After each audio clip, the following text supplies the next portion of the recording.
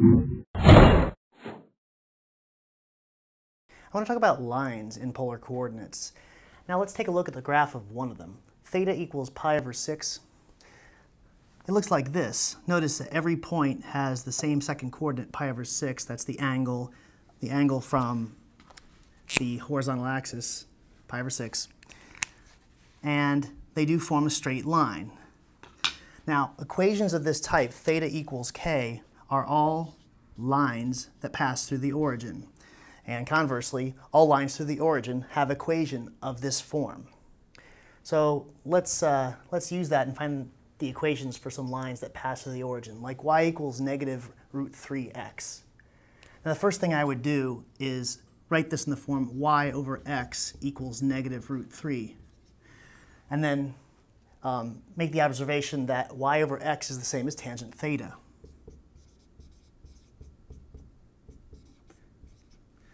So what we have to do is figure out what theta equals.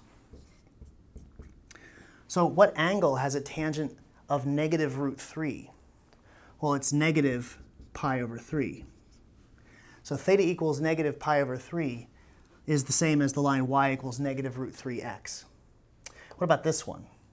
Here we have y over x equals 5, and therefore tangent theta equals 5.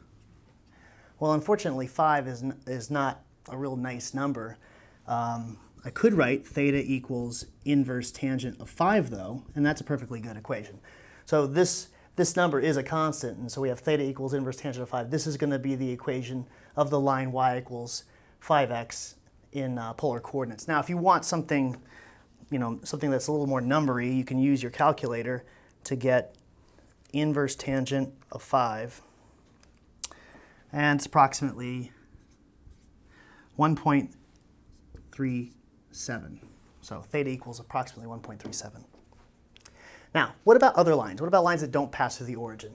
So I've drawn a picture here of a line that doesn't pass through the origin, and I want to find the equation of this line. In order to do that, I need to know the coordinates of the point that's closest to the origin.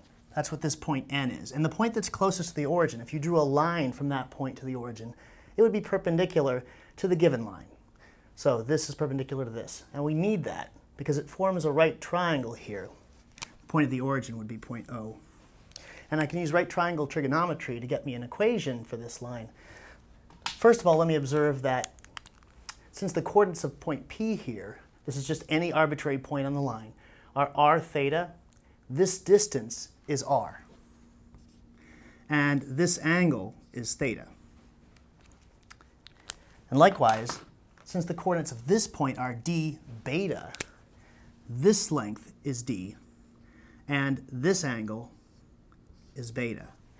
And so the angle between the two segments is going to be theta minus beta.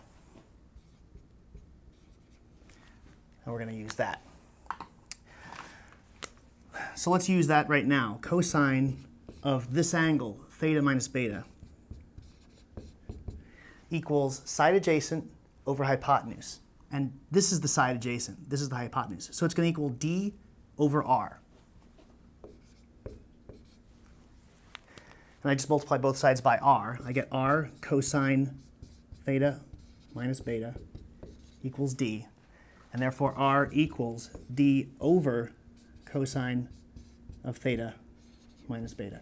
So here, the parameters of the line are d, the distance between this point and the origin, right, the closest point, and beta, the angle between the positive axis and this line segment drawn to the closest point. So you really need to know the polar coordinates of that closest point in order to come up with this equation. But this is the general equation for a line in polar coordinates.